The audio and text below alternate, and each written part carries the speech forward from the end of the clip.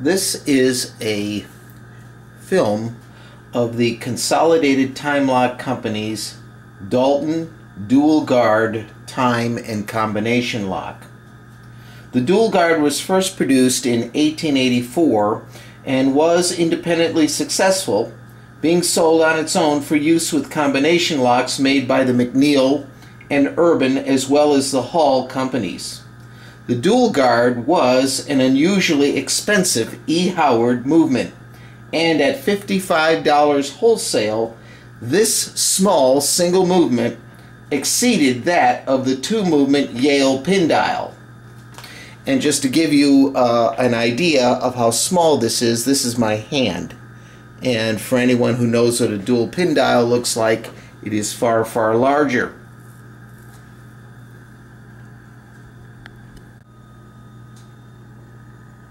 And in fact, here is a comparison of the two.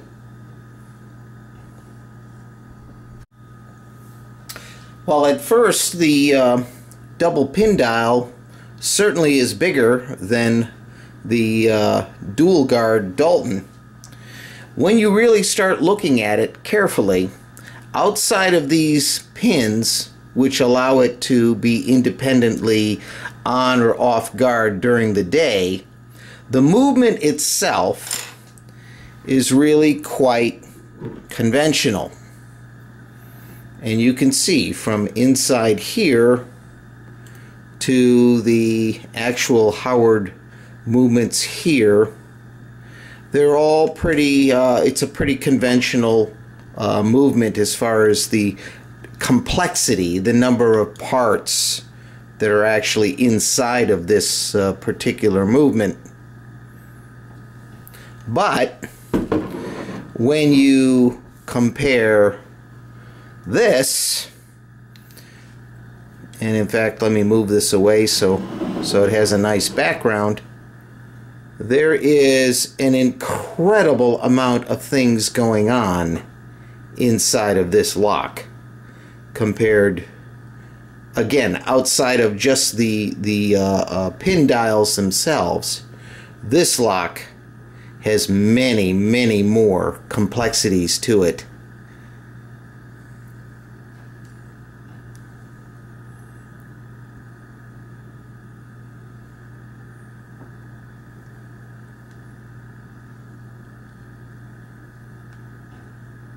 Now what this lock basically had, and I'm not even going to pretend to understand everything that's going on here, but this was both a time lock as well as, and you have the time lock here, as well as a combination lock,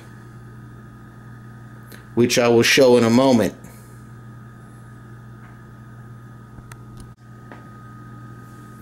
The combination lock was actually this rotating dial here, which was connected to, or is connected to, this gear in the back.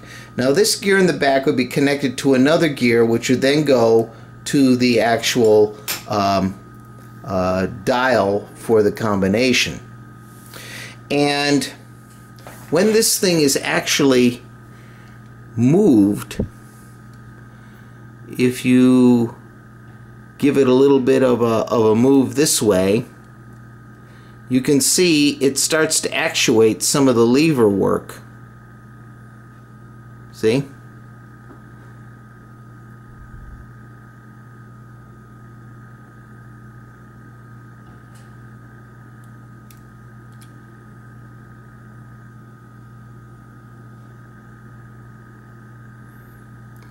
And I know that this up here, which moves in conjunction with these small pieces here, they come up and they move this out of the way, and that is what actually, through an outside lever, will lock and unlock the time lock.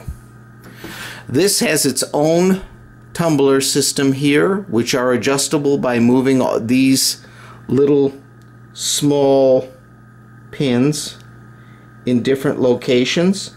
And again, I cannot even pretend to understand how this all really works. But it is absolutely beautifully made. And here you see automatic, and up here, if you look carefully, it says E. Howard.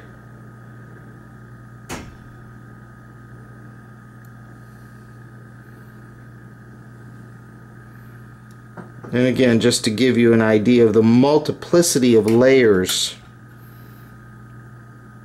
of different levers and gears that are inside this thing, it is truly a gearhead's delight.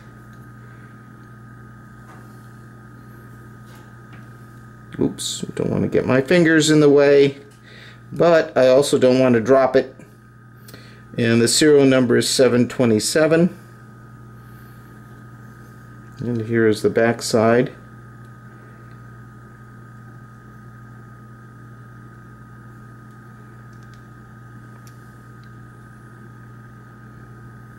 And that's upside down.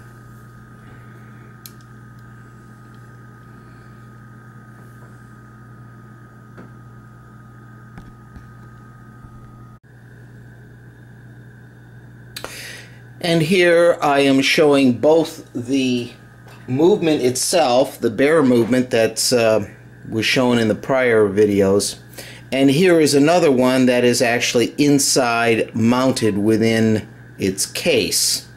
And here there is a lever that is missing because it actually is mounted to this here, and it goes through this window, and you can see it just here. Let me pull it up here without dropping it. And it goes through, you can see the window here. And this is actually where the lock does its business. That is where it does the unlocking for the bolt work. And you can see that here when it's moved backward this way.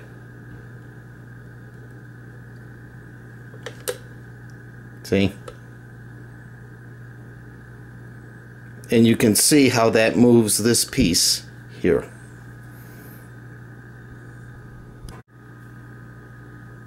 So basically what this has is a very small bolt motor built in. There's a spring that's located right here, and that puts this under tension, and this also, to then move the different lever works here. And I know this is all sounding very vague, but that is because I honestly don't understand exactly how this works. And to be honest, I don't think you're going to find anyone else who's going to understand exactly how it works. By the way, I've looked up the patents for this lock. They are fully 28 pages long with 14 pages of drawings. This is the most complicated time lock that was ever made, and patent-wise about 3 times the number of sheets, maybe 4. For the description of this.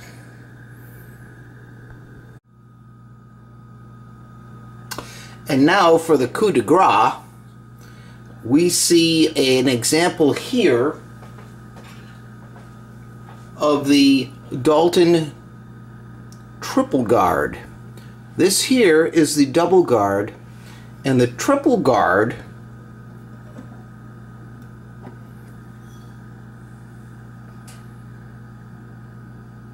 contains a double guard within a permutation within this case, which also contains a permutation lock here. This is an additional combination lock in addition to the small combination lock that is found here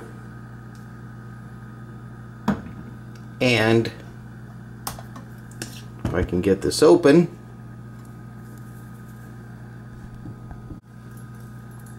And here.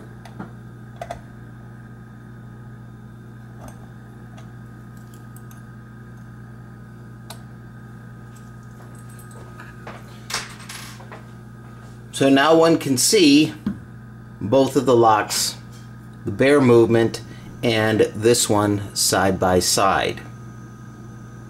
This Dalton Triple Guard that you see here was the most complicated and the most expensive time lock ever made.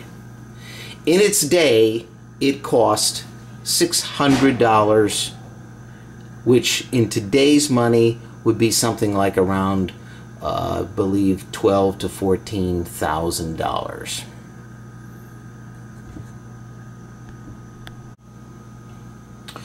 You'll also notice some very nice decorative features, and those are seen here, and I'll try to zoom them in a little bit for accuracy.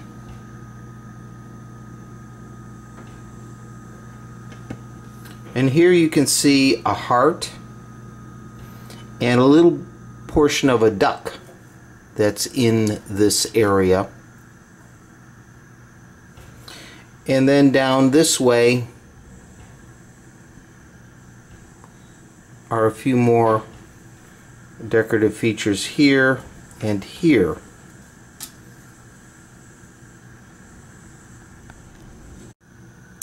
And the duck and heart are shown just a little bit more clearly here.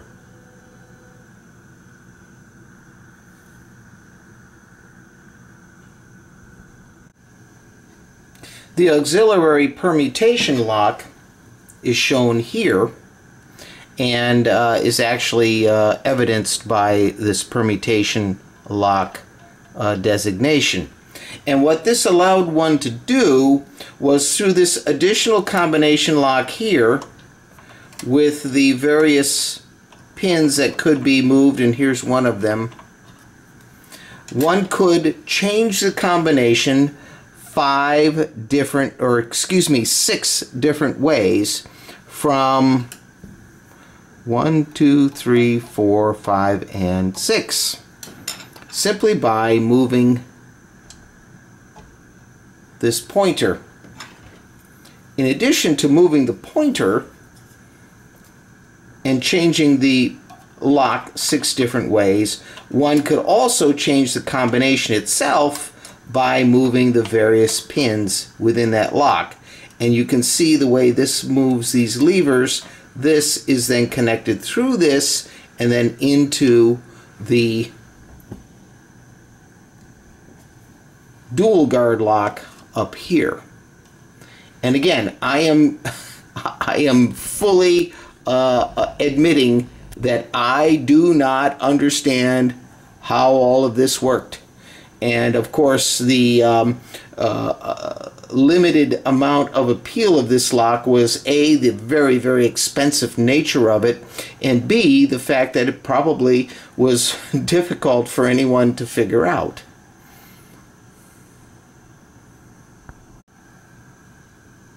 Now we're going to move over to the outside of this lock, and we'll close this up and close the front door.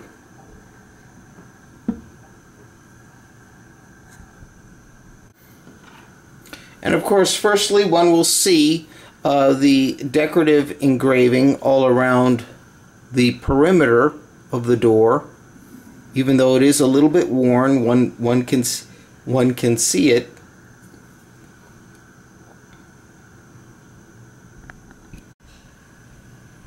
And here is a view of the top of the case. And here we see a hunting dog. And this is a pretty consistent theme from the Hall and Consolidated time locks that were decorated by hand. There were very few of them, but the ones that were had outdoor scenes. Clearly, Mr. Hall was a hunter, and a fisherman, because there are hunting scenes, fishing scenes, as well as sailing scenes. He clearly was an outdoorsman, and we will see some of that in a moment.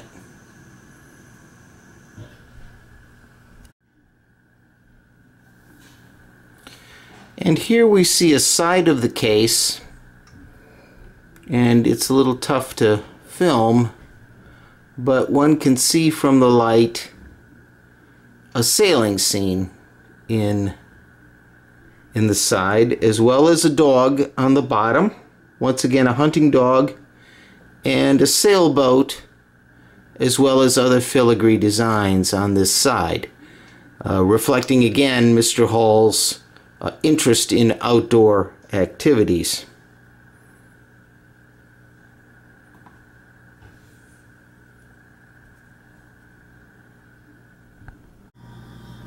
Again, the opposite side of what we've just seen is a close-up of the case, once again with a sailing scene and the decorative work along the side.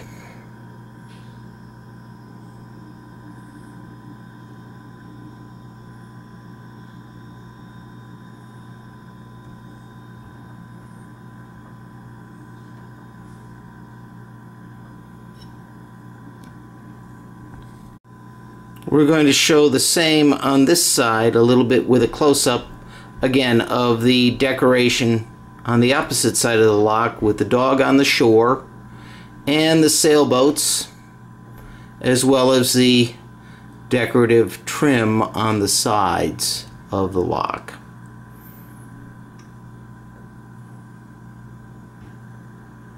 And I'm sorry it's a little wobbly, but this is quite heavy.